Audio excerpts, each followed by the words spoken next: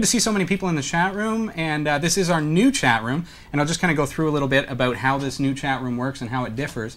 Now, if you were joining us last week in the chat room, you'll know that we ran into some problems with some malicious viewers who unfortunately went into our chat room and started posting some very inappropriate content. So we had to set out, we want to protect our viewers, we want to protect myself and Carrie, we want to protect our guests and basically anyone who's involved in the show in any way. So we set out to find something to, okay, this can't happen again kind of thing. So we set up a brand new chat room. Everything is up and running today and running very, very well, I might add. Mm-hmm.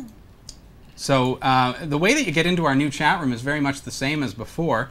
If you're using the web chat, all you have to do is go over to our website, Category5.tv, and during a live broadcast, you'll see that there's actually a chat room button.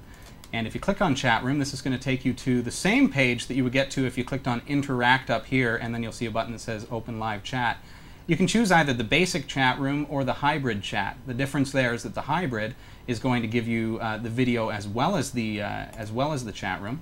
So if you want to watch live, this is kind of handy because you can chat on the right-hand side and you can have the video over on the left-hand side there. And of course, we're going to get video feedback if I keep that open.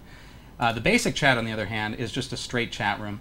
And you'll see that it will actually pull your name out of whatever you're registered on our website as. You can use any name whatsoever. And that's going to connect into Freenode, our new IRC server. And there you go. And you're right into the chat room and you can start typing away. If you are connecting through an application such as, I use Pigeon, so that's, a little nicer for me because I can have multiple different protocols running at once. If you are using a different program, you can connect through the information that's on that same page. If you look at the very bottom of that page, there's information about irc.freenode.net. If you're using Pigeon, which is just like it's the all-in-one instant messenger, IRC, ICQ, MSN, all that stuff works on here. So all you have to do is just click Accounts, Manage Accounts, and then click Add to add a new account. Choose your protocol as IRC. Username, you can put in whatever unless you're registered. You'll need to use your registered username, but it's probably best to put in whatever you are on the website. And change your server to irc.freenode.net. If you have a password for Freenode, you can enter it there.